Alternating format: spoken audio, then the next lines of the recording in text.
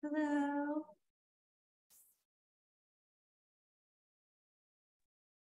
Hi, Jenna. Hi, everyone. Hi. Welcome. Hello, hello.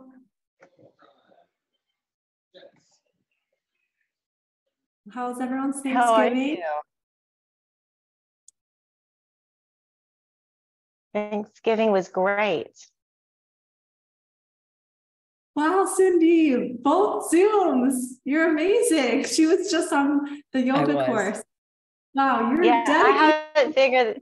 I haven't figured that out yet, Cindy. I'm still working on that. This is like the first. This is a total day of self-care because I'm going to yin when we're done with all this.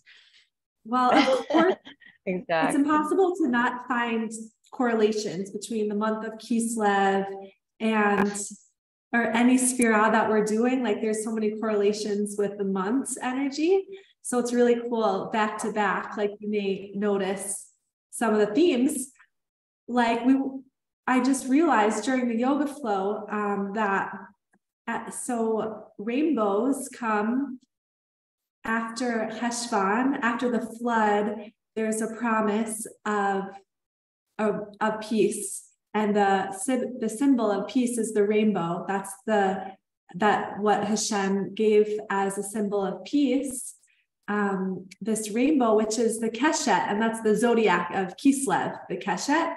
In Hebrew, it's called rainbow. And if you study the water cycle in the dance of the Omer, each Sefirah is connected to a stage in the cycle. So Hod, and hopefully we'll get to it, is the stage of rainbows and mists and rain and fog and anything with a reflective quality. So it's really cool that just lines up with the month of Kislev. Natalie, you were also just at the yoga. So how cool is that we have the rainbow of Keshet in the zodiac, Kislev, and it's also connected to the Sefirah of Hod, which is all about reflection and reflecting light. So here, I'm going to share my screen. Here we are on the left side, and Hod is basically a more mature, refined form of Gevurah. So it's on this left column.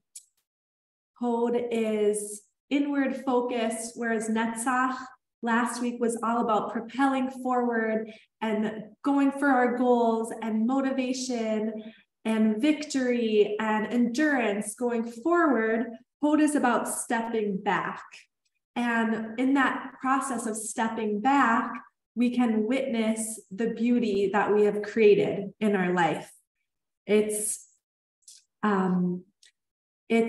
Whereas Netzach has a lot of ego involved because it's a lot about like yourself and moving yourself. Hod is about relinquishing the ego, removing oneself to create a vessel, a space for another, and to create space for life itself.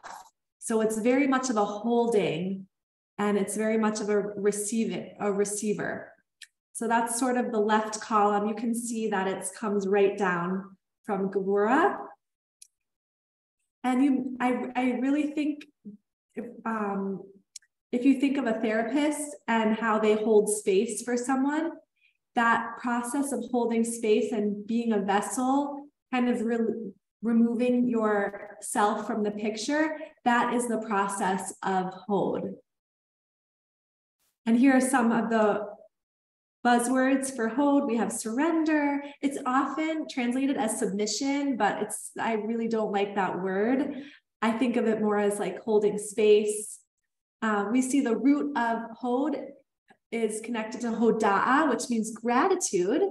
And so it's also divine providence that we're coming into the week of Hod from Thanksgiving, because gratitude is about humbling oneself and opening up to something greater. So, and also the word for turkey in Hebrew is hodu, which is perfect. Thanksgiving is is so connected to this element of Hod. And it's also divine providence that it's also connected to Kislev, because there's a Segula, it's an auspicious time in Kislev to refrain from complaining from the new moon all the way through the month. And that creates a vessel for miracles. So every time you feel the need to complain, there's a teaching to just insert praise and words of gratitude. So Hod is really connected to this month of Kislev, which is really cool. So whereas Netzach is forward movement, Hod is stepping back. And in terms of like relationships, Ari Kaplan talks about Netzach is giving so much that you're dominating someone. If you can think of a relationship where it's like one person is overwhelming the other, that is like an excess of Hod, of Netzach. It's almost to the extent where the other person loses their personality and doesn't have any voice in a relationship. That's too much Netzach. On the flip side, too much Hod would be so much submission that you lose your sense of self and your voice, and you are completely overwhelmed by another. So a healthy balance, of course, is an integration of both, of being able to voice yourself and to give to the other, but give in a way that's not overwhelming them and causing them to lose who they are. Does anyone know a relationship that has like an excess of one or the other, or possibly is in one that has excess amount of Netzach or Hod? If you give to someone so much, you're changing them, and then they lose their sense of self. That's like excess chesed, or chesed that actually changes them, which is into Netzach. Does anyone have an example of like a relationship like that? I don't have one that has too much of one, but I would say that I think good relationships really open up space between partners so that you may have a plan and you have a lot of Netzach going towards that. But if you have enough Hod to see your own humility and the other person, which I think really is another characteristic of Hod, is being able to reflect and see others, you can cultivate that space to be more flexible. And so I think that good relationships, the best relationships I have, both partners have enough space to step back from their Netzach and allow a little bit of Hod for that relationship to flourish. And so Right. it's an active, I think it's an active mindset.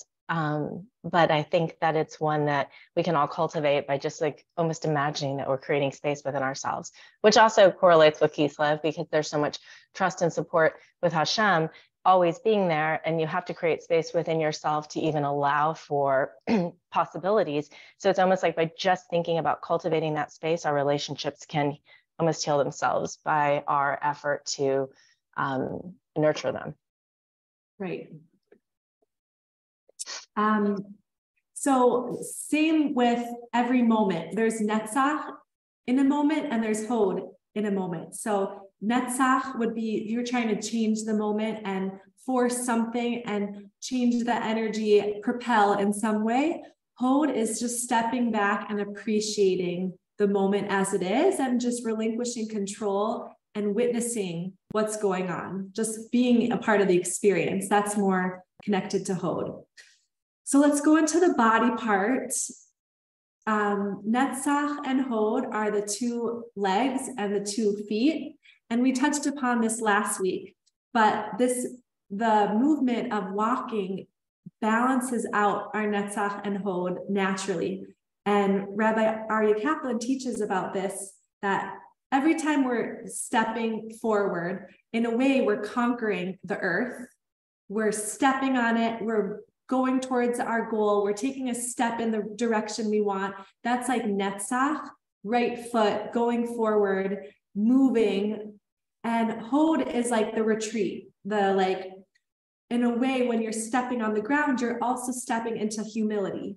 You're also stepping into surrender. So you're going forward, but you're also stepping down and retreating. And it's this balance of Netzach and Hod that we want to go for our goals and we want to be driven in life, but we also want to step back and relinquish control.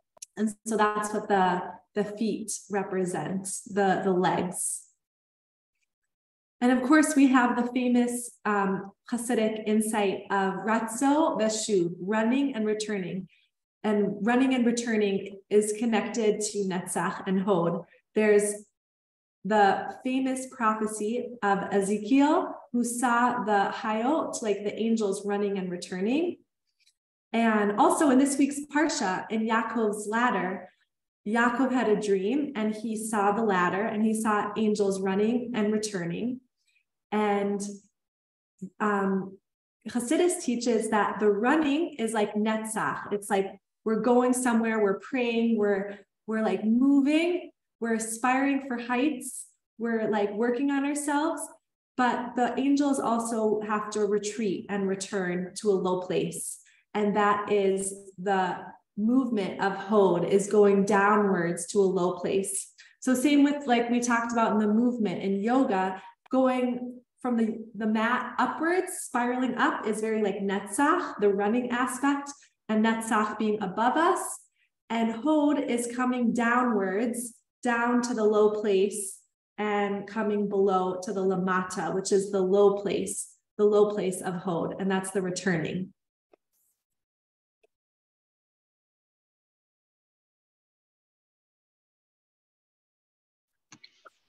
Oh, Jenna? Yeah, go ahead. So I'm thinking about things that you were saying with the walking. And if you think about it also, like the highest level of walking developmentally is when you're walking with your right leg forward and then your left hand and switching. And that's interesting also thinking about, when you're walking with Hod, but having the chesed. So you're not just standing completely at the Hod back, but you're also giving, but not giving like a kind of like a strong, like a netzach, just like with the chesed. So it's an interesting like combination of when you're walking. Right, like that balance. Actually, the person who founded EMDR, which is a very somatic type of therapy that uses bilateral stimulation, which is like right side, left side, right side. It's very healing with like creating an equilibrium. She founded it through walking. She realized the balancing and how it brought her so much healing back to center. And that's how she like started to create EMDR, which is really cool. So this time of Netzach and Hod and just walking on our day to day, it's just balances us in equilibrium. And we can use it on our yoga mats, like walking to the front of the mat and being very mindful about your feet going to the front of the mat and walking to the back of the mat and letting it be a healing practice, not just like I have to get from point A to point B, but the whole process of shifting from Netzach to Hod, Netzach to Hod. Even the pedaling, I think, of the feet in down dog is a place like you can play with like your energy and even sinking into the heels, allowing like to infuse yourself with more, is a nice place to also like sprinkle that in. Right. And so we see like in the divine cube that Netzach is above us, and that brings us like power and endurance. And Hod is below us, this like low orienting place that's brings us humility naturally by just looking down. And what's very humbling about this low place in the sacred cube, the down place, and it's we're here in this down place often in yoga, like on the ground, on the mat, facing downwards, more so than in our usual day-to-day. But Adam was formed from the earth, the very primordial human. And even the word Adam comes from Adamah, which is earth. And so the earth naturally reawakens our humble beginnings because the earth is where we were created from. And also it's where we will return to after our death. So being close to the earth and looking at the earth and feeling the earth naturally brings us back to that place of humility. Like, wow, I have this brief life. I was created from the earth. I'm going to be buried in the earth in not so long. And I only have this fleeting life. It brings us a lot of humility. And that's the practice of Hod. Benji in his book says that Hod is about the nurturing soil beneath us. And it's about a low place, becoming low in ourself, feeling the lowliness in ourself, but also physically connecting to the low place of the earth. So one practice we could do through this week is take off our shoes as much as possible and feel the ground beneath us. And even when Moshe approached the burning bush, Hashem says, take off your shoes because you're standing on holy ground. And right away, like that, removing barriers, removing the rigidity between, and all of those perceived layers between us and our birthplace and where we will die, like removing those layers and feeling the feet on the earth is really humbling and also nurturing.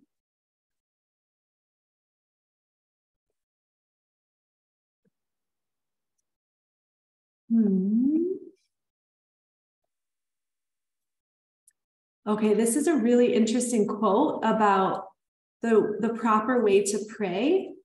And prayer is, of all the Sefirot, connected to Hod the most, because Hoda'at, it means acknowledgement. It's about humbling ourselves.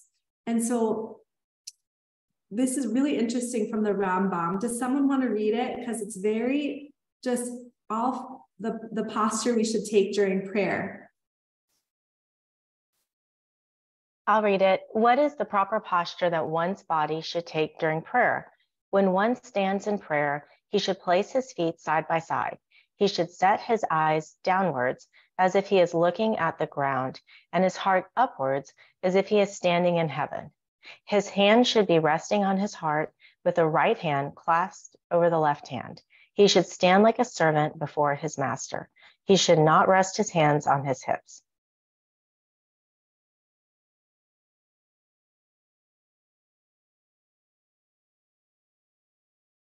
So I think this is right away, just looking at the earth and how the earth is also humbles us because we are walking on all of the lives of our ancestors. And we're looking down and remembering that every being that has ever lived is beneath us, under the feet, and we're walking upon their life. And there's so many layers to the humility that the earth brings. So I think it's amazing that halacha brings this as a posture of prayer. Our heart should be lifted towards heaven, but our eyes should be facing downwards towards the low place.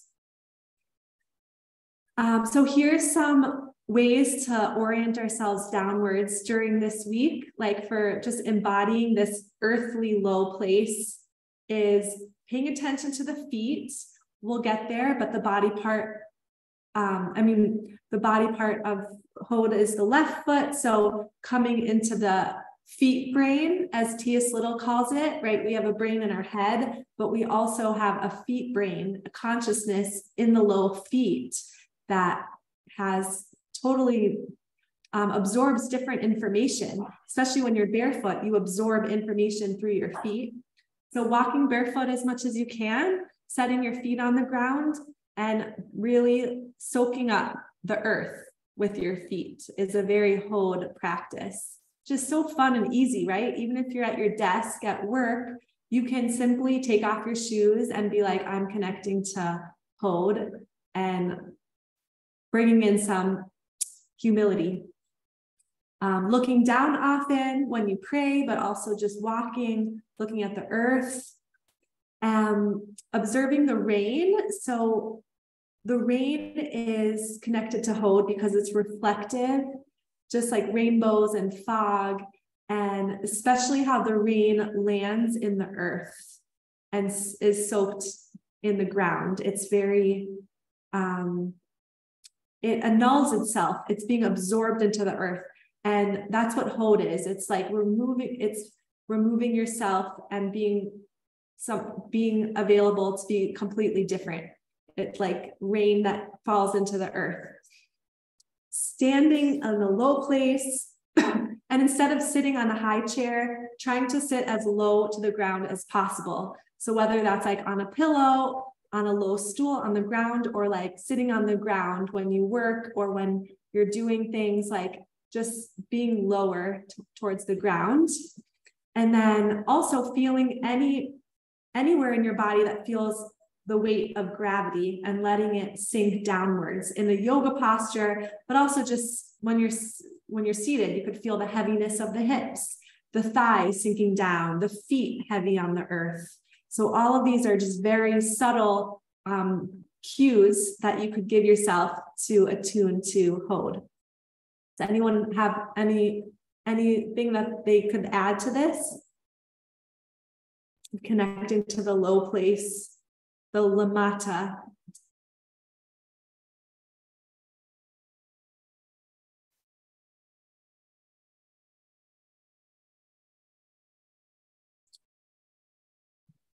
Okay, so let's move to some Hod yoga. It's all about bringing in humility and witnessing life, witnessing others, removing ourselves.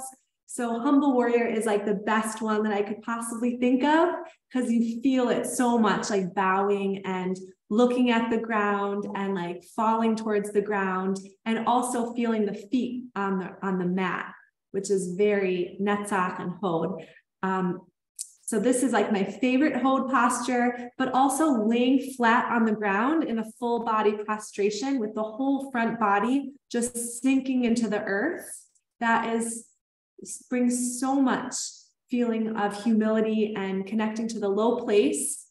And also sometimes connecting to the low place is connecting to the low feelings in yourself and remembering the low places that you've been in life, like remembering your smallness, remembering like the hard things in life. And that's sometimes like feeling that we need to lay on the earth to actually allow those feelings to come up, because we're also supported by the earth beneath us. So full body prostration is like very healing, and it brings out a lot of surrender. Those are the two big ones. Self-massage, I thought would be really nice on the feet in butterfly pose, especially because you have the Netzach and Hod feet, and while you're massaging yourself in your feet, you can witness the beauty of you. And Hod is a lot about witnessing the beauty in others, but of course we also have to witness the beauty in ourselves first. Hod is like stepping back and being like, wow, I'm amazing, and loving ourselves, massaging ourselves.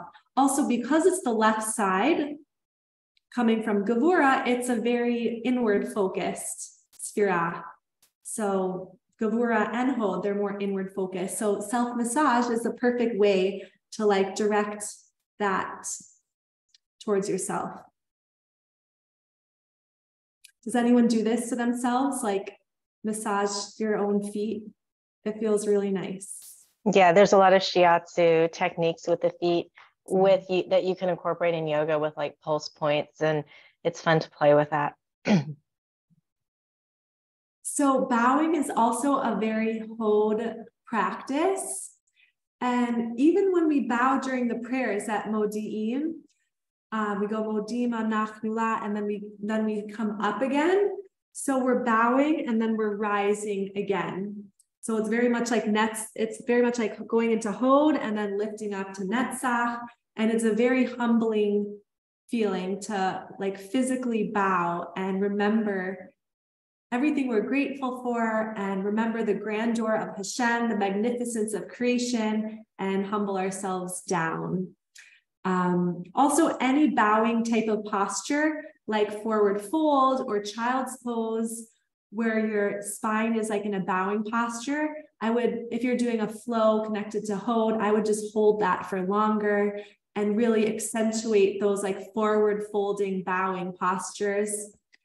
And a lot of people don't like talking about bowing in Torah, especially religious people. They're like, bowing, like we don't do that. But it's actually we see it everywhere in the Torah.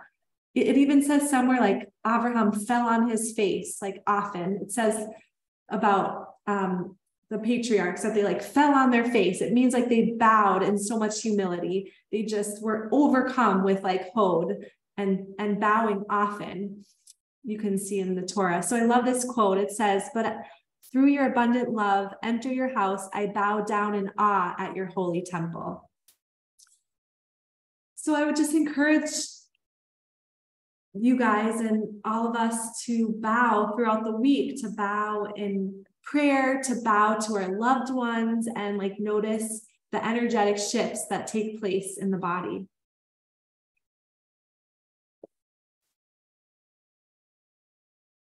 Thoughts, questions? Here's I also, go yes. ahead, Jenna. Go ahead. I was going to say, I also feel that even in postures, any of the warriors, by almost focusing on like the center, like the pelvis, and grounding it down, you can also feel that pull if you're in your practice and you're looking for other places to connect. I was really focusing on that as I was thinking about Hod, and it felt like a different posture. Instead of thinking about the legs, really thinking of the center, reaching down, feeling that downward pull and that downward energy of humility. And so it was another place I was able to really think about it. Oh, I love that. Also in every pose, especially standing poses, you can feel the downward pull of Hod and then the upward pull of Netzach, and how that creates such an amazing feeling in the body. Right? And then I think yes. And then I think the softness of Hod is another place where even like a downward dog or a plank or places where they're generally like very strong poses, more Netzach, by just infusing like the idea of softness in the way that you're holding it or the way that you're walking or moving in it, allows Hod to really be in any posture just by thinking of softening. So I think that was another place I had fun exploring. Right. And what Ami's referring to is Hod can also be translated as like, not translated, one of the meanings is a soft glow. So I think bringing that soft glow into any posture in yoga or just how we do things in our day to try to bring that soft glow to it. And it's hard to explain it, but you can feel it when it happens. I think that when we do poses like our warrior poses, where we're so grounded into our feet, and even mountain, any of those grounded poses, we tend to draw our shoulders up to our ears, and to be able to relax and to let go of our shoulders brings that balance to that pose, that ease and the effort. And so I think that is the Hod element that I know, like when I practice this week, I'm going to, when I, cue or I hear the cues, relax your shoulders, I'm going to be thinking about that. No, that's a great one. And we kind of mentioned this, but any like downward pull. So if you're starting in mountain and you're going down into a forward fold, it's a very like downward pulling Hod energy. So you can bring a lot of those into your practice. And then the Sefer Haredim, the Book of the Pious, says any mitzvah that can be performed with the legs is activating Netzach and Hod. So you can probably think of a ton of those. So before we go on, let's just try it in the body. We'll take a short meditation so we can bring some of those visualizations into the body.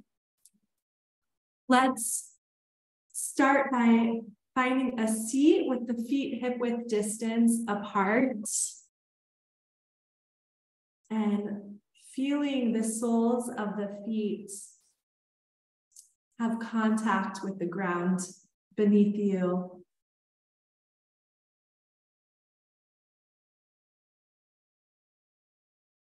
And bringing your consciousness from your mind down the body, descending further and further down into the legs, specifically that left hip, and washing your awareness from the left hip over the left thigh, over the knee, down the shin and calf, into that left ankle, and planting firmly through that left sole of the foot.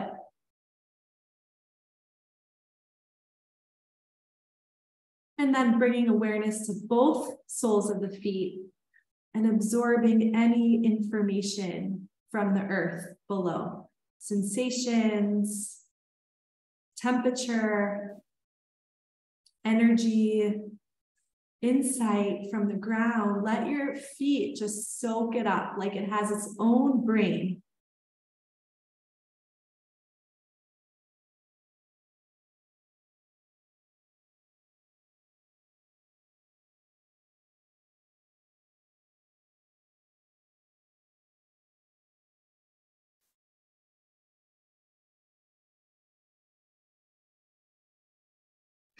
And bring in awareness to the breath, and let's extend the exhale.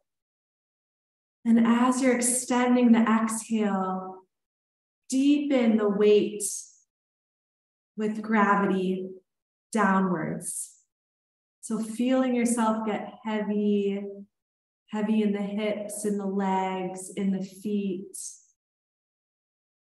Feeling that downward pull all the way through the feet, and visualizing the bottom of the feet, roots growing down deeper and deeper into the realms of Hod. So there's like roots from the bottom of your feet growing, rooting you deeper into the Adama.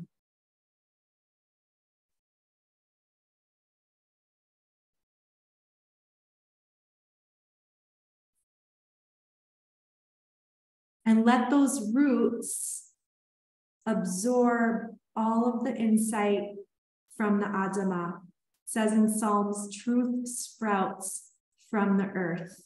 So let those roots soak in wisdom from the beings that have been alive before us, that are now deep in the ground.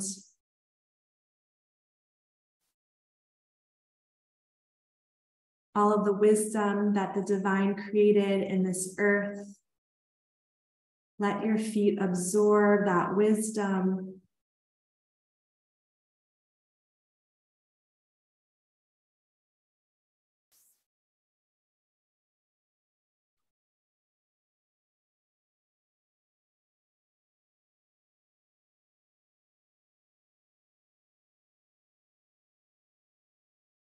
And as we connect with the Adama, we may feel a softening, that soft glow of Hod, sweetening and softening through the body. A wash of feeling small, a wash of humility, a relinquishing of control.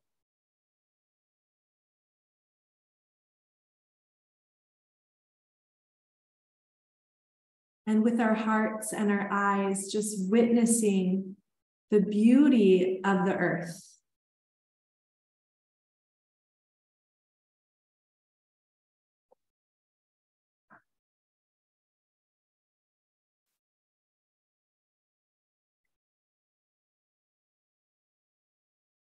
And now that we have firmly connected to the Adama, we can open the eyes and the palms, and open the arms like we're holding a big, wide basket. So we're now available to receive, to create and hold space for a loved one in our life. So you can think about someone that maybe you haven't given enough space for, and breathe open this space like we're widening our vessels to hold and witness another person's experience, another person's story.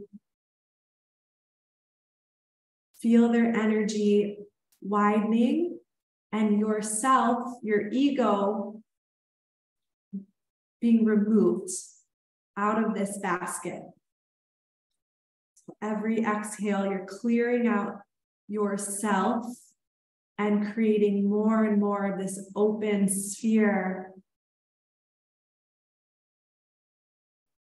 Witness and hold their energy.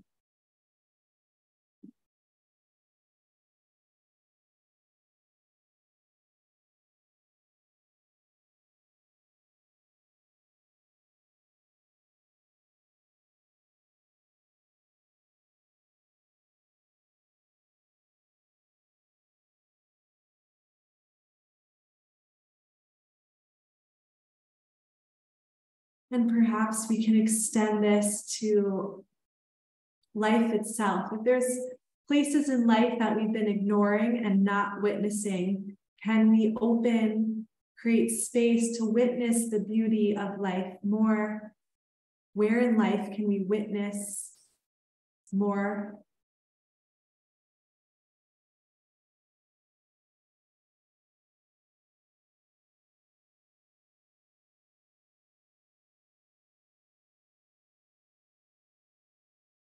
And you can release your palms and feel just a soft glow of Hod surrounding you, and especially below you.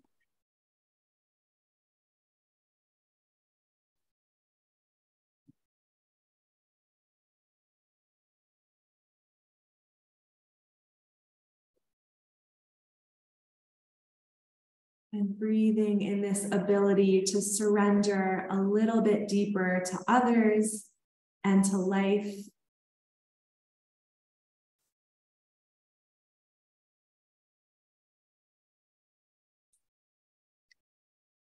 You can open your eyes, and if anyone would like to share where in life they would like to surrender more, or to whom they would like to witness more, or what aspects of life you would like to witness more of, please share if you are called to.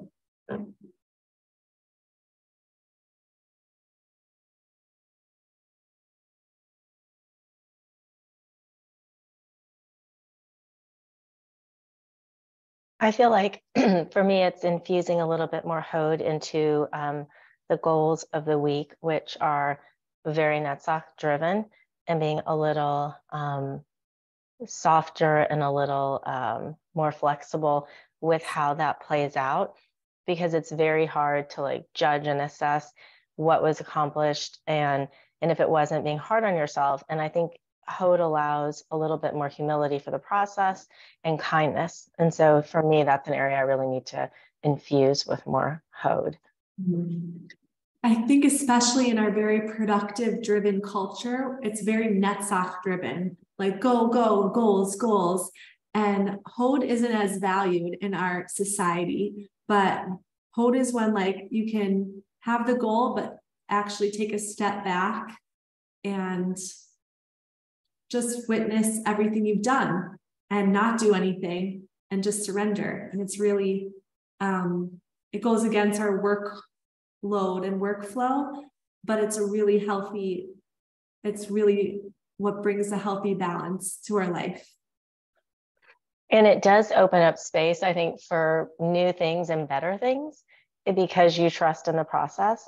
And I think sometimes the way you see it, so Netzach, so focused, sometimes that Gevurah energy, like, you know, that can overtake Hod, is so strict and so rigid that you could have something better if you could just, you know, take a second to catch your breath.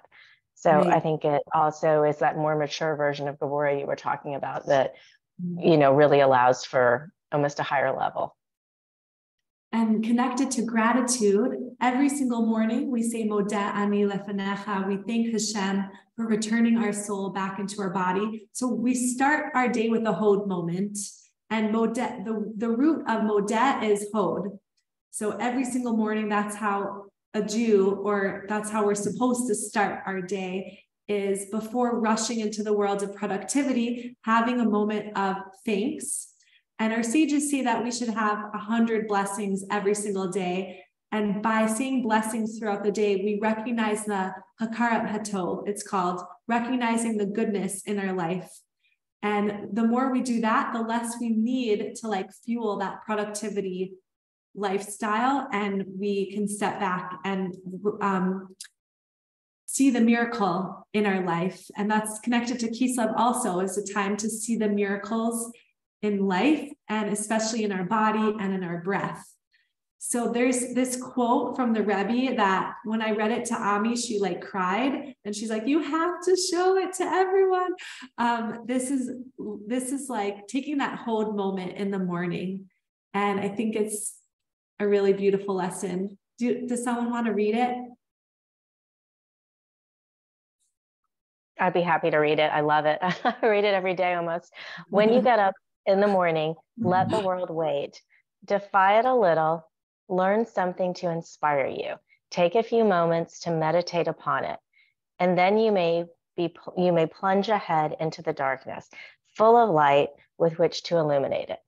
And I think that's so beautiful for Hod and so beautiful for Kislev as we, move in that energetic feeling of lighting up the world. I think that Hod energy is the impetus for being this amazing, beautiful light that you reflect onto the world. So beautiful.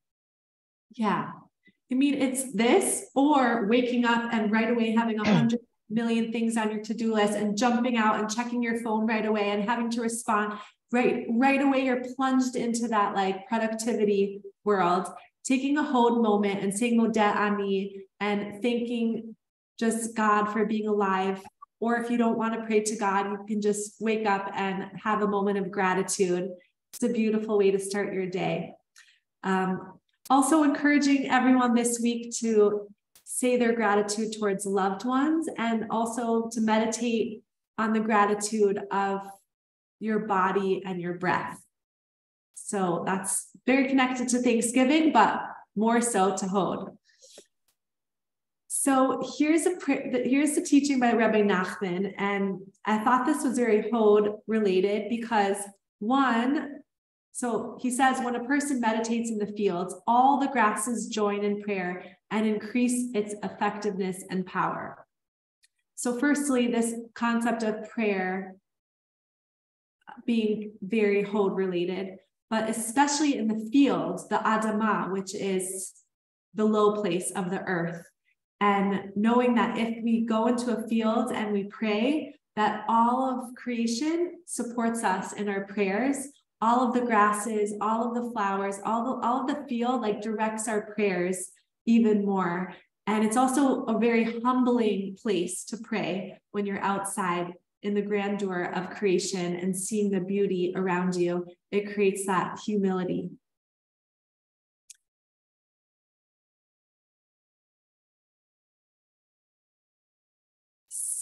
Here's a beautiful prayer from Nishmat Kolhai. You can read on your own, but it's such a beautiful prayer of humility, and it's so this lovely. one also made me cry, Jenna. Yeah. I think I cried twice during that class. Yeah, we kind of touched on these, but thinking about where in life you can take a step back, letting things be, and in what ways can you soften? Where can you witness beauty in your life? And how can you practice more humility? And speaking of humility, on day 5, we have the creation of birds and fish. And according to one opinion, the angels were created on Thursday, which is day 5, which is very cool. The occupation of angels is to sing praise and thanks to their creator. The 5th day of creation is also the creation of animals. Animals, like angels, have an innate humility, doing only what they were created to do. So I thought this idea of angels and animals being created on day 5, the day of Hod, is beautiful because both of them exemplify humility, just being in complete submission to like what they were created. They don't go against their purpose. They're just, it's very simple. Well, and I have a theory that dogs are angels in dog costumes. So it's really, to me, I think anyone who, has been lucky enough to have a cat or a dog or any animal they could share a beautiful relationship with.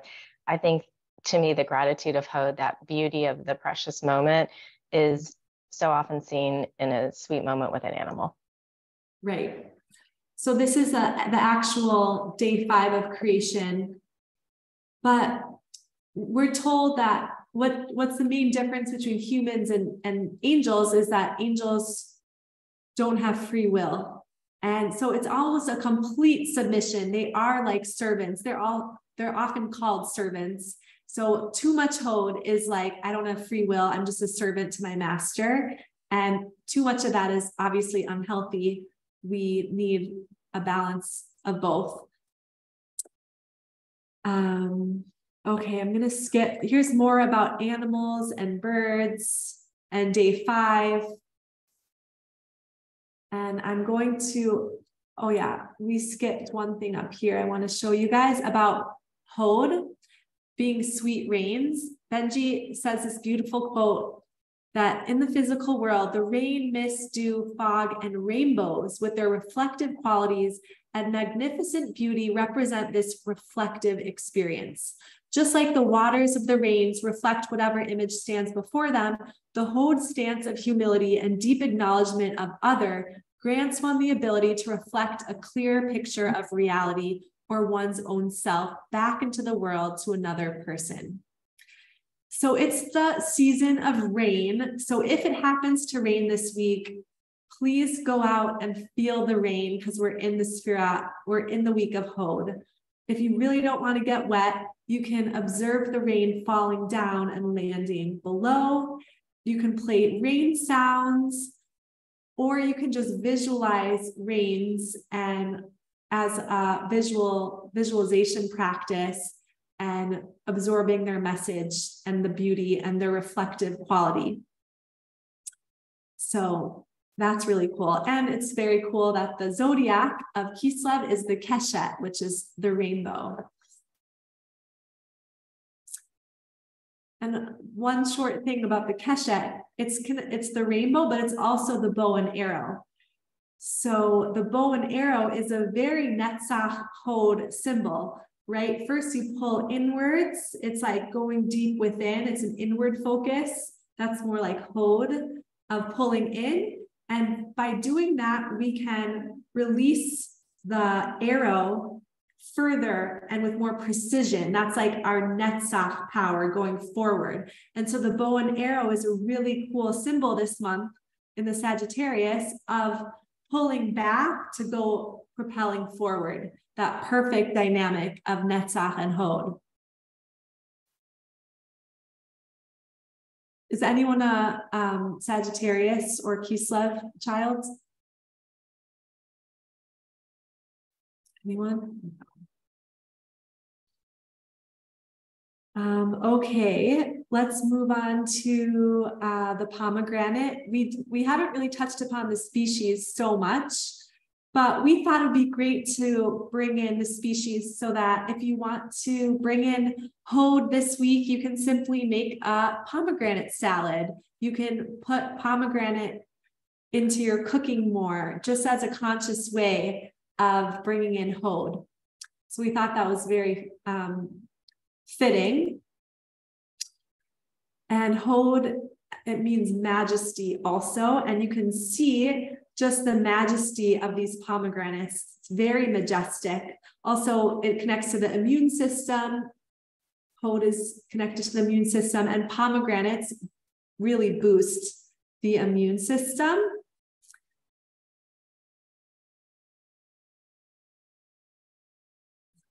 So if you open a pomegranate, you can see the Magen David star, which is the shield of David. And I do this whenever I do star pose, I call it the Magen David pose, because it is said to be from the shape of the pomegranate. That's like where the Magen David came from, is from the Star of David, which is like the shield of David. And I think this idea of a shield is very Hod related, because it's very inward focused, and sometimes we have to like protect ourselves from the external influences that may be harmful to us. There's a lot about the pomegranate research and how it's connected to the three angels. The Magen David stands for the acronym of the angels. And there's a lot of ways you can bring in the pomegranate into your week. So another very Hod visual is the one of crystals and precious gems. So the shepherd of Hod is Aaron, the high priest. And not only did Aaron have pomegranates on his robe, by the way, which is very awesome because he's the archetype of Hod, but he also had the breastplate of all of the 12 gemstones. And they're very Hod, they're very Hod related because they shine with unique properties. They come from the earth and they reflect an energetic property. So for example, the stone of Kislev is the Achlama, which is right here. This is the violet purple stone, and the root of Achlama is Cholom, which means dreams. And not only is it from the earth, so it has that humble quality of Hod, but it also shines with the properties of the zodiac above. It reflects above. It reflects the state of dreams this month. It reflects the hush of sleep this month, and all of the properties of Kislev, it's held in the stone. So I thought it would be an interesting time during Hod to learn about the gemstones of the Torah, or choose a crystal that brings you a sense of trust or security, or a stone that you connect to, and bring it with you through the day. You can set it on your desk or by your yoga mat, or if you can wear one around your neck. It's a nice way to literally just like wear Hod throughout the day.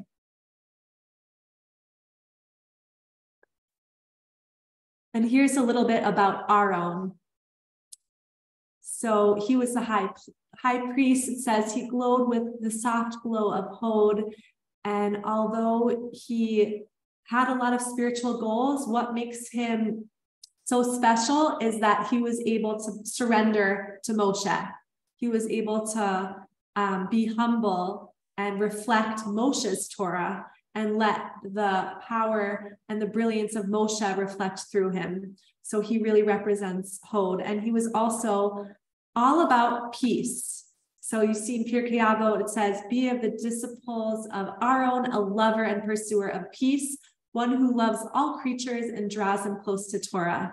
So sometimes when we need to create peace, we have to release our ego and remove ourselves and not think about ourselves for the sake of peace. And that is a very Hod property, to be able to remove your ego for the sake of something greater. And this is also very Hod from Tanya. It says, Aaron loved even those who were devoid of any merit, those whose only redeeming factor was the fact that they were creatures, God's creations. And I think what Aaron reflected with his humility affected everyone. So even someone who was a sinner or someone who had evil ways was so impacted by Aaron's reflection that it made them almost think about their own behavior or change their behavior, because the power of what he was reflecting into the world was so impactful. And I think that's just a beautiful thing to think about with the reflective quality of Hod. Is it's not just what we want to reflect, but how that impacts others and inspires and uplifts. Yep. And this last one it says, then Moses said to Aaron, this is what God spoke. I will be sanctified through those near to me, and before all the people I will be glorified. And Aaron was silent. And I think that silence really shows his ability to remove himself. And whereas like voicing your opinion is netzach, sometimes being silent and holding back is a state of Hod. And even with the pomegranates, the Zohar teaches that when the pomegranates would, like on Aaron's robe, they would ring the bell. In a way, it was a form of sound healing. The bells were, there's a lot about the sound of the bells. And there was different meaning when there was a bell and versus when the pomegranates were silent.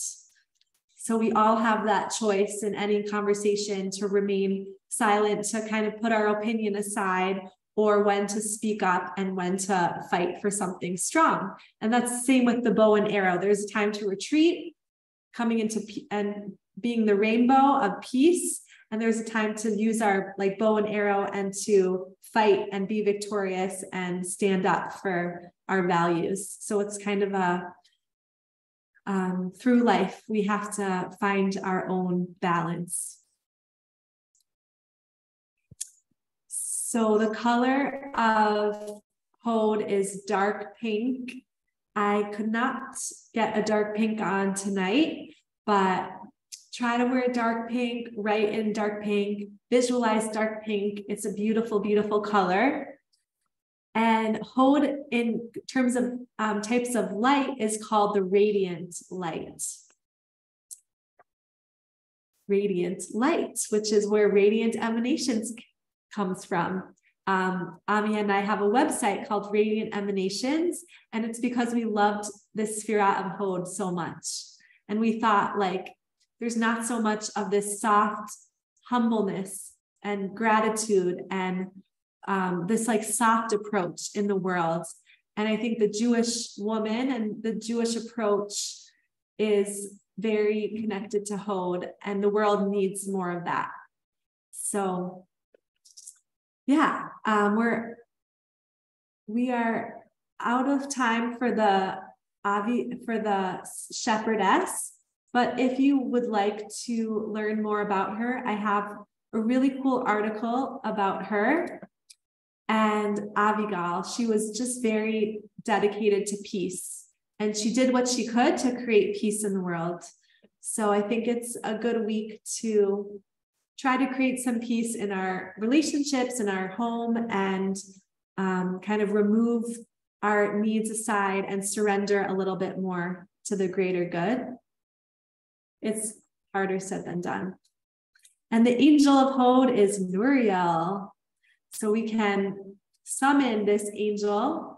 He's the guardian of the indwelling light within. He, in the Magen, the word for Magen, shield of David, he's represented by the Nun, Nuriel. And the pomegranate, it says in the Zohar, originates in Hod and is the word the same as the same numerical value as Nuriel. So it's connected to the pomegranate and to Hod, and it's very, very cool and mystical.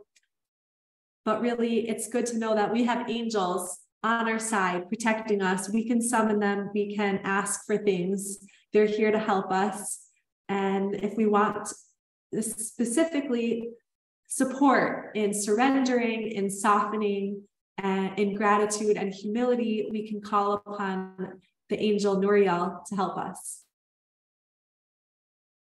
So we're going to move to Ami is going to do a yoga flow for... Yes, on Hod. I was going to do gratitude, but it ended up, I was so inspired by Hod that it's more Hod with gratitude, but with all elements of Hod.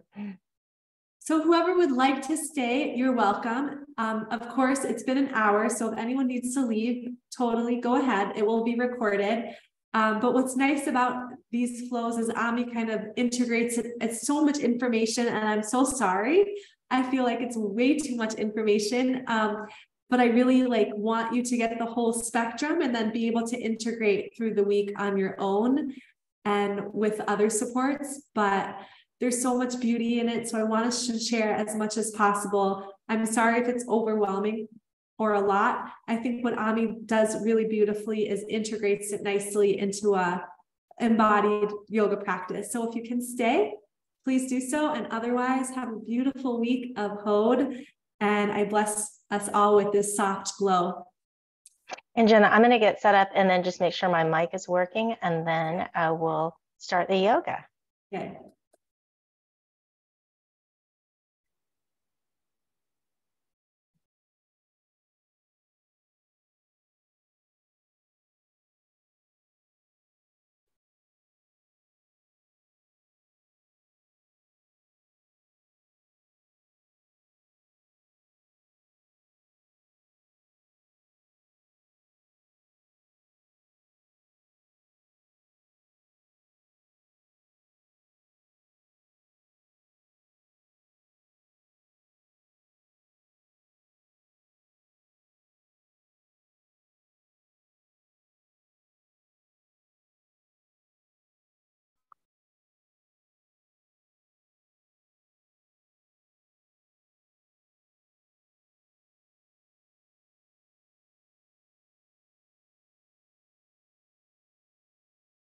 Okay, Jenna, I'm going to test the mat and have you just confirm that you can hear me well and see me well.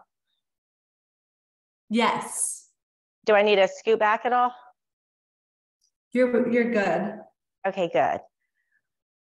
Well, let's start our flow in Hod. And I thought it would be nice to start standing and actually getting to know our mat and the earth below us. So stepping right with our Netzach and left with our Hod, and then just beginning to feel the earth below our feet as we rock back and forth with softness between our feet, and imagining the rain falling from the clouds and heavens above, and the dew and the mist on the ground below us, and the enchanting, beautiful atmosphere surrounding our mat, so that when we sit down to start our practice, we're in the enchantment of Hod. So let's get started then, seated in our enchanted forest of Hod, and begin to rock back and forth and feel this pull from the earth, gently pulling you to the right and gently pulling you to the left.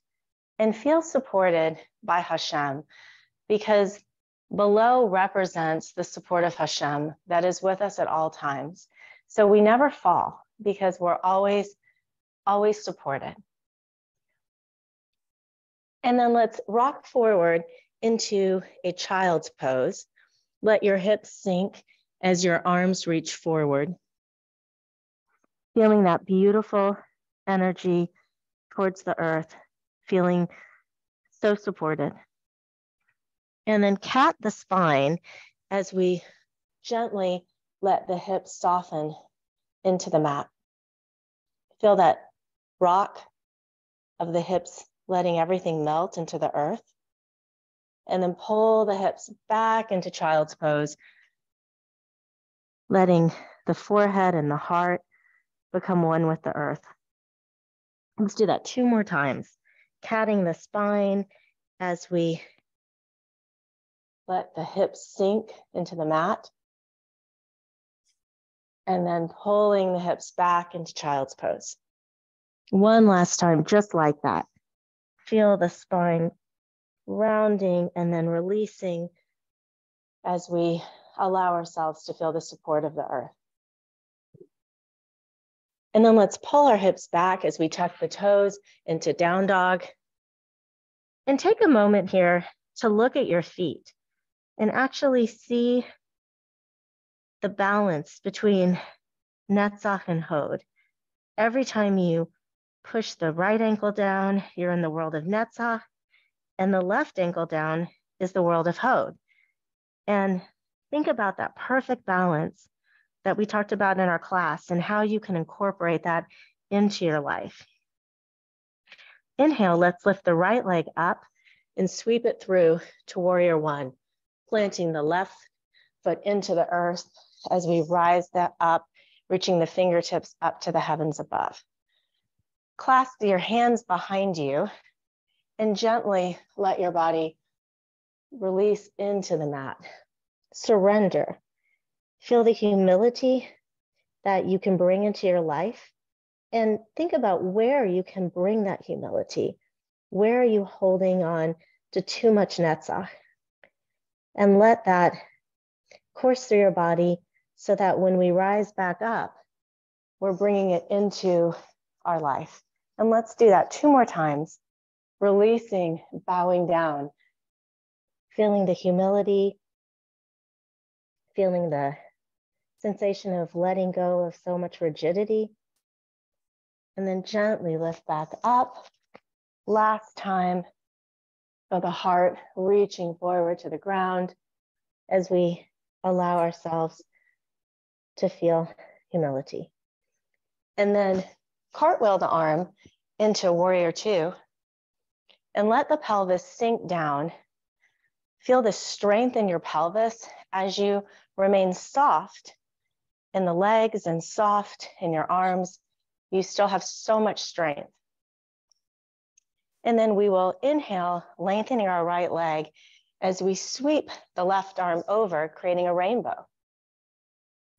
The beautiful rainbows of Hod.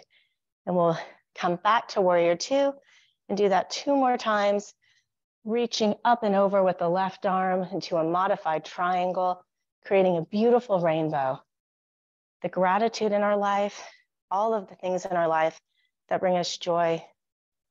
Think of that as you reach forward, drawing your beautiful rainbow into your modified triangle. And then let your body lean forward, both feet to the side of the mat as you release into a forward fold. And I want you to lift your heart up onto your hands and gaze into a beautiful puddle of rain and see what is reflected back at you. What are you reflecting into the world? And what do you want to change about that? Is there anything you would like to reflect differently? Let your head dip back down as you bring your right arm up into a twist, shining your heart up to the sky, gently back down to center.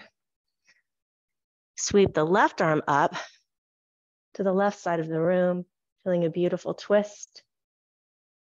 Release. Let's walk back to the front of the mat, stepping into plank pose, letting your hands and your feet ground, lifting you with all of the support, and then pull the hips back into down dog. Looking back at your feet again as we pedal, feeling the beautiful balance between netzach and Hod. And on your inhale, lift the left leg up and bring it through into warrior 1, reaching the fingertips up to the sky, sinking the hips, and then gently clasp the hands behind you. Heart reaching forward as you allow your body to melt into the mat, feeling humility, feeling softness, gratitude, and then reach back up.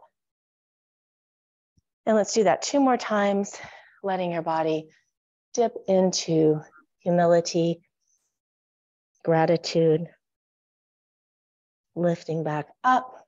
Feel the heart lengthen and expand. It's as if every time you dip down, you're filling your heart with so much love and light that soft glow is shining everywhere around you.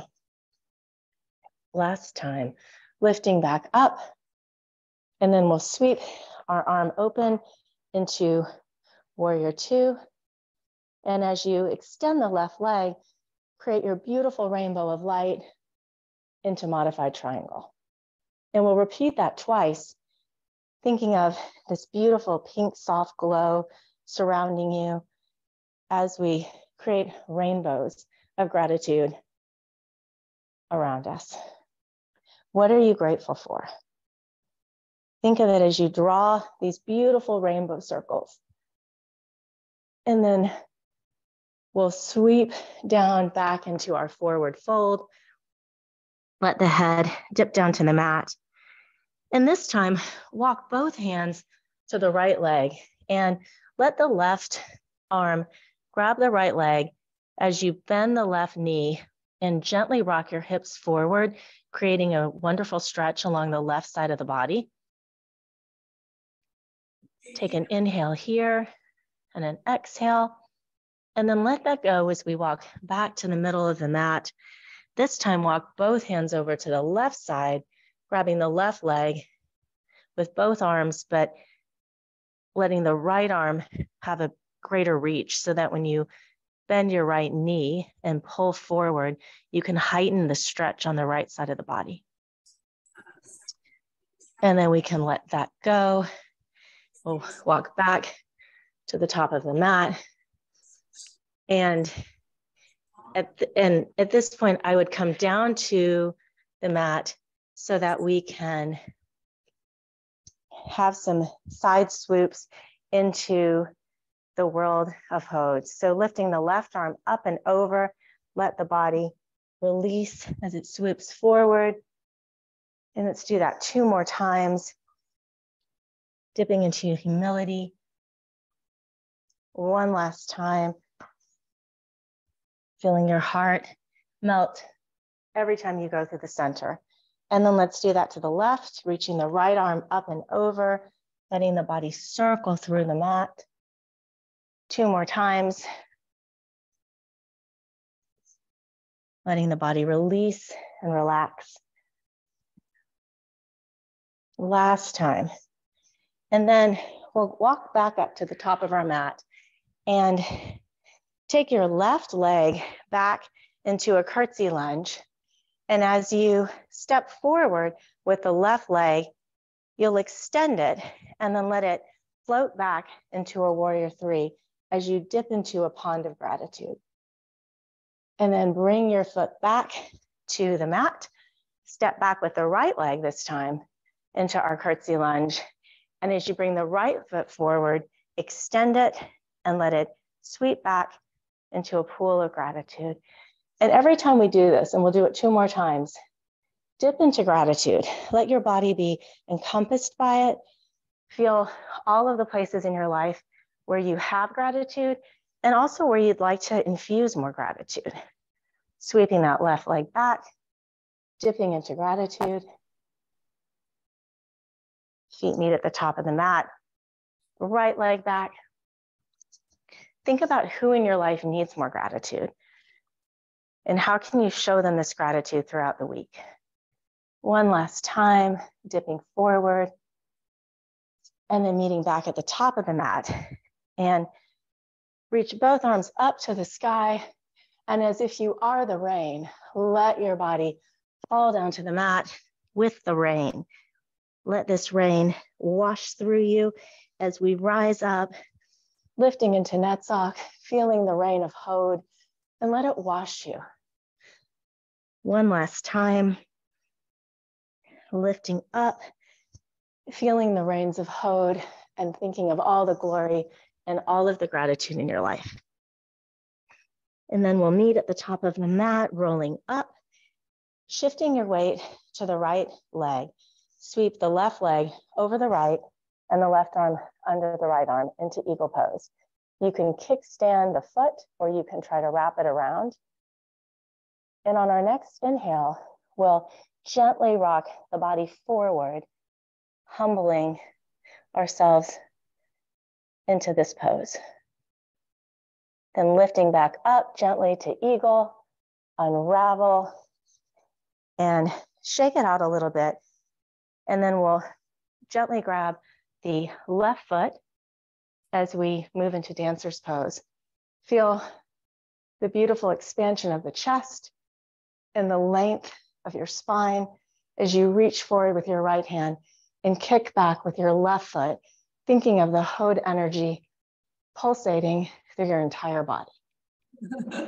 I love Let's release. Shifting to the left leg, letting your right leg wrap around the left and your right arm under the left arm. Gently kickstand the foot or wrap it if it's more comfortable for you, and dip down into humility. into grace. And let yourself feel that envelop you. And as you rise up, feel your heart shining forward, reflecting this beautiful light around you. Let's unravel. You can shake it out a little bit and shift to the left leg as you grab the right leg, kicking back into the right palm. Feel your body expanding as you reach the left arm forward, kicking the right leg into the right palm, expanding your heart, shining your light, reflecting throughout the world. Let's step back and meet in the center, sweeping the arms up. One last time, letting the body dip down, and then step back onto all fours and gently allow yourself to lay down on the mat. And feel your entire body melting into the mat.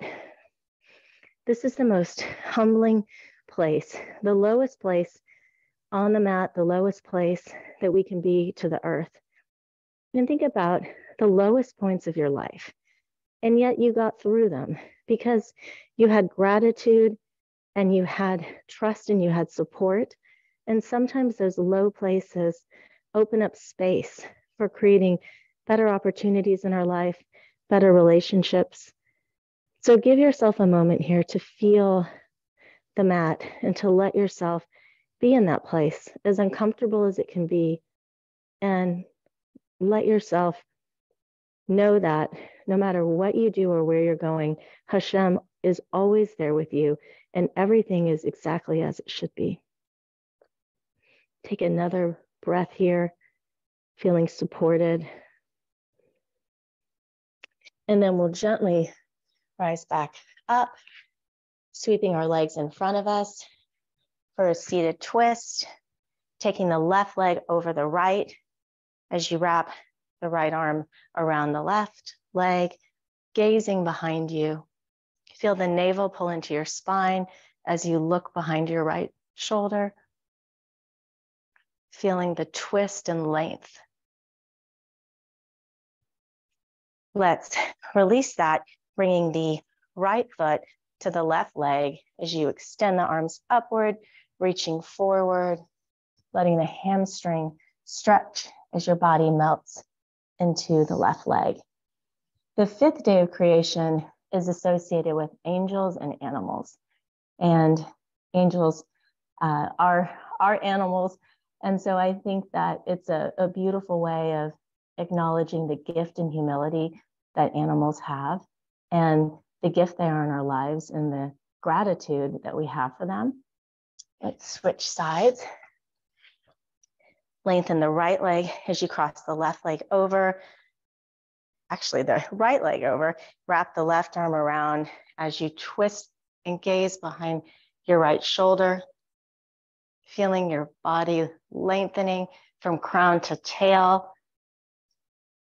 Pull the navel to spine, gazing behind yourself. On the next inhale, let's release that, lengthening the right leg out, bringing in the left foot to meet the inseam of the right leg, lifting up to the sky and allowing your body to melt forward. On your inhale, feel the body lengthen, and on your exhale, release. And take a moment here to think of where you can open up space in your life to create more miracles, to create more opportunities to put your dreams and goals in action, especially as we move towards Kislev and we're in the month of light. Think of where you can create some softness and flexibility to infuse your body with this light.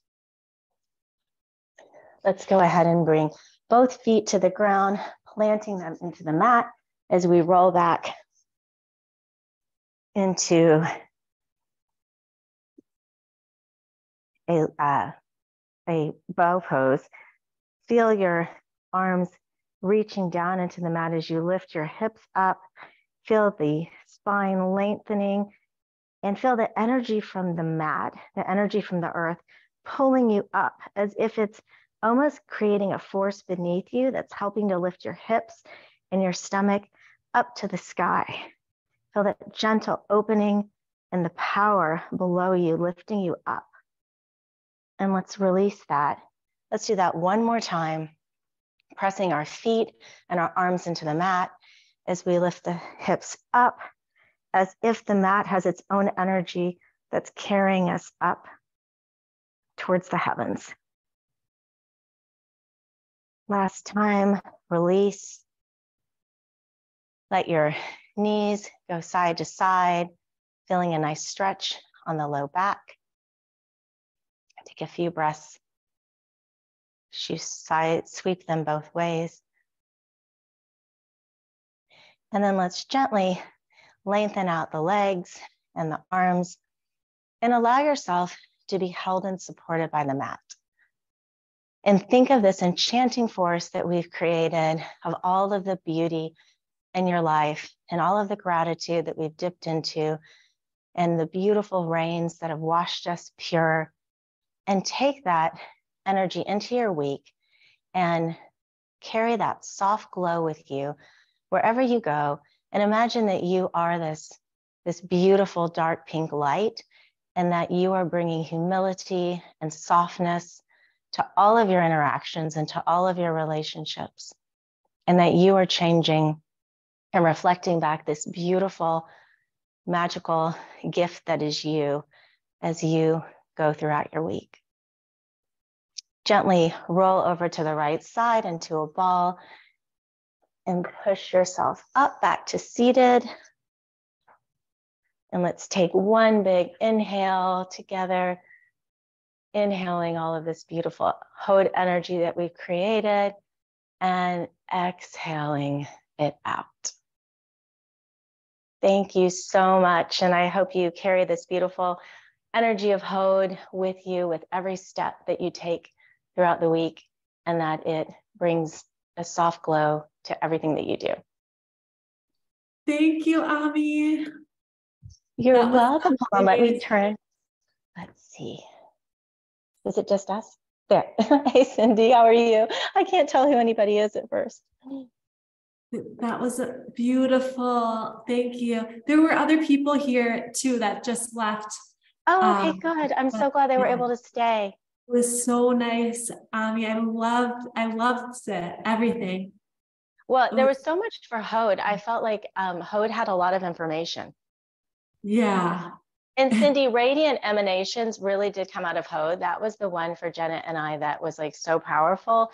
That really gave us the idea of like creating this beautiful like platform for people to come to have yoga videos and to have guidance. And one of the things that we're doing that we're working on, but it ultimately will have like ways to almost like tools to live your life every month that help bring in these different attributes in a way that you can really incorporate into your life, because there is so much content and it's like you learn it and then it's in and out, and we really want it to become embodied. And so little things like even the pomegranate, like making a salad, or, you know, thinking of when you're praying, like looking down, like, you know, remembering to look down with your eyes. And so taking all of these different attributes and simplifying it into a model that people can follow after they've learned it. It's easier, but there'll be information and content available for people who haven't experienced it before. But that's really the whole idea, is like, how do I embody this, not just on the mat, but like in my life? And how do I take that gift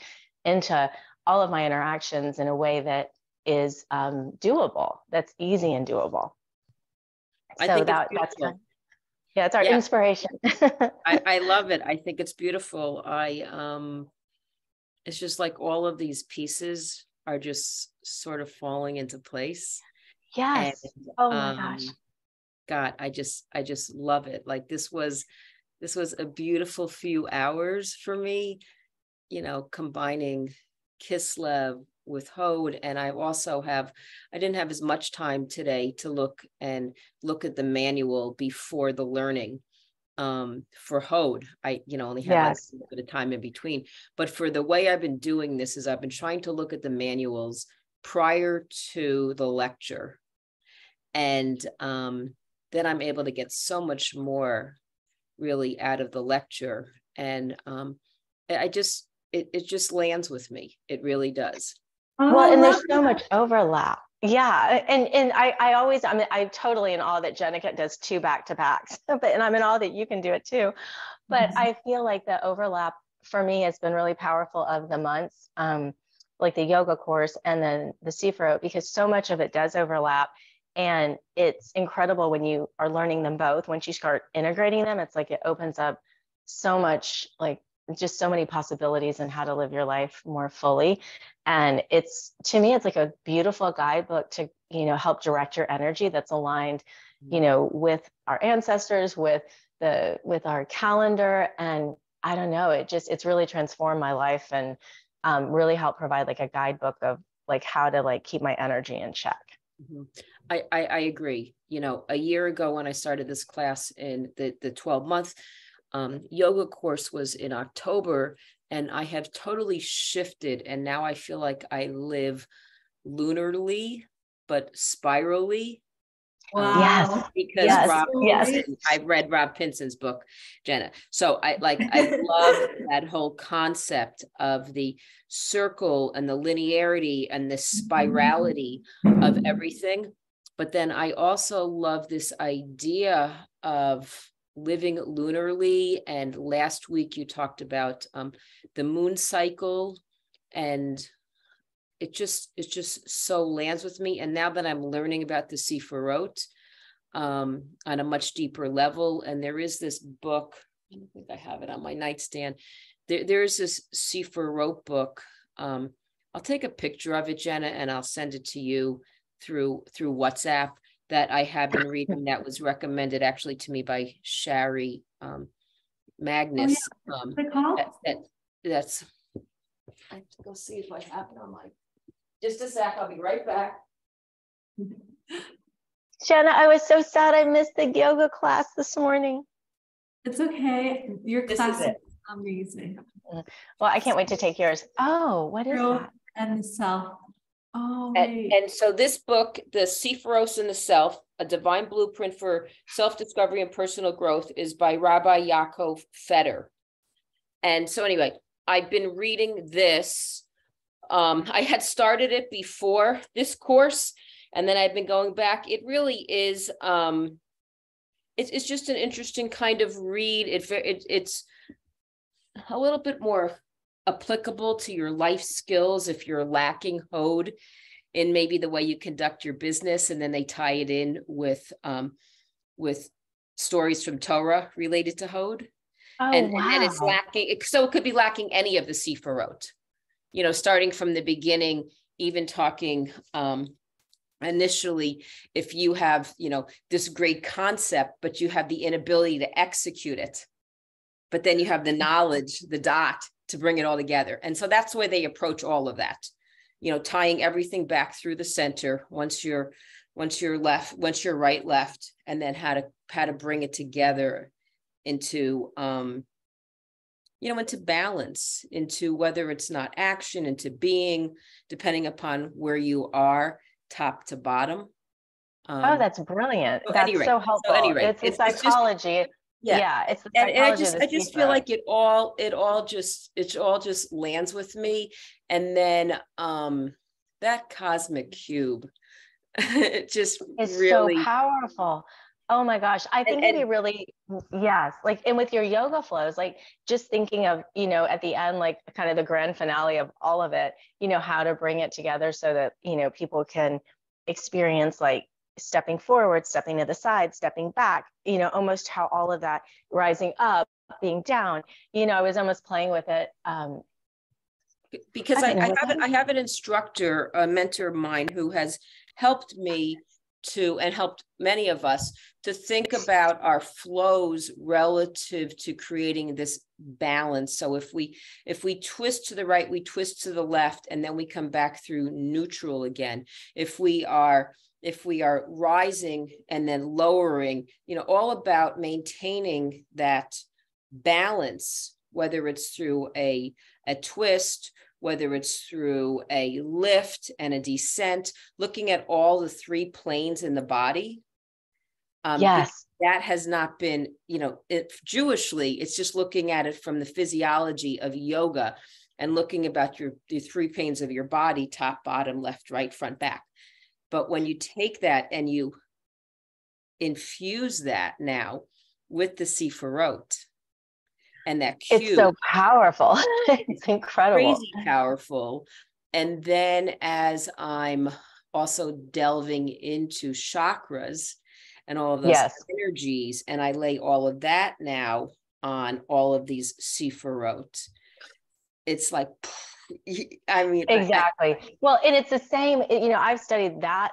So that was originally my first training was with, all of this, chakras and really into like the different systems and Ayurveda and, and I'm also learning, also now learning about Ayurveda because I'm starting to do some retreats with a girlfriend. And anyway, so that whole everything about self-realization and self-healing and self-actualization and it's incredible. And it's just such a different way to connect that to me is so powerful. It's really transformed the way that I feel when I do yoga and has helped me bring it off the mat, which I think is the key.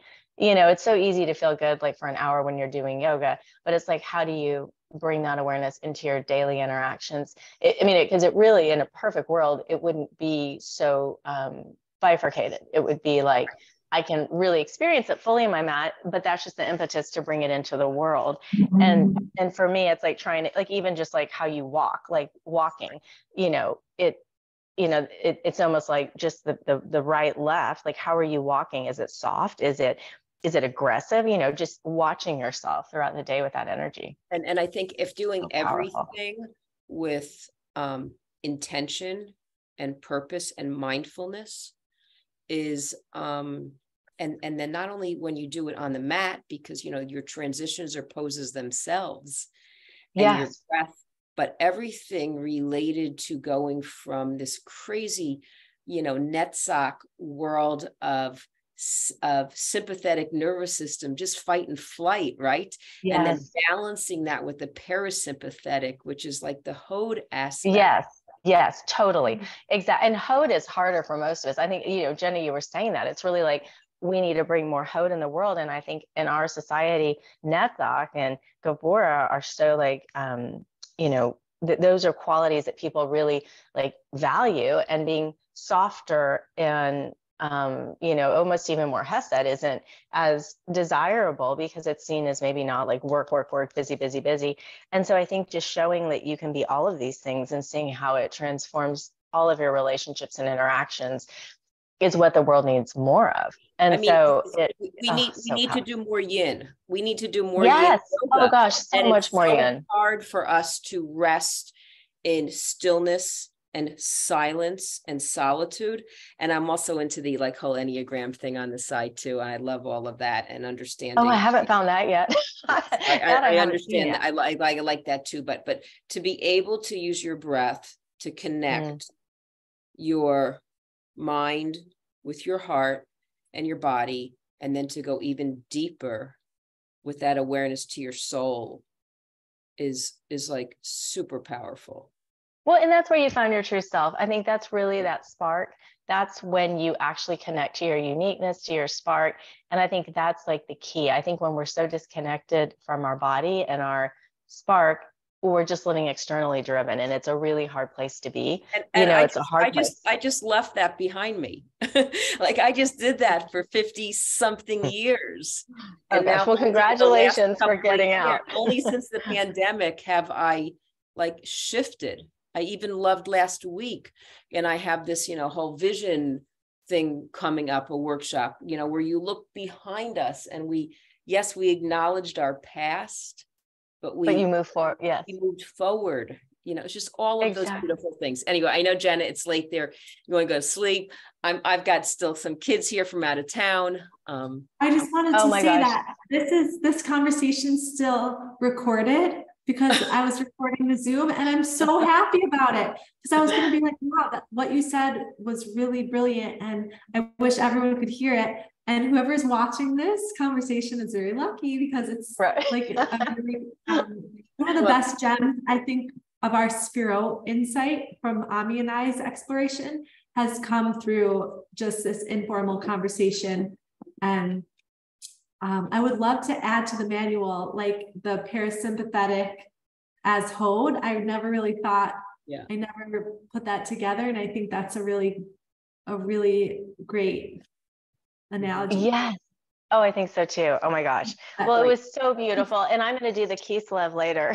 So later in the day. At any rate, thank you. I'm in Sedona next week, so I'm not going to be live. I'm going to be doing a Vortex experience. Wow. Oh, fun though. Yeah. Oh my gosh. And so I'll be back for Malchut.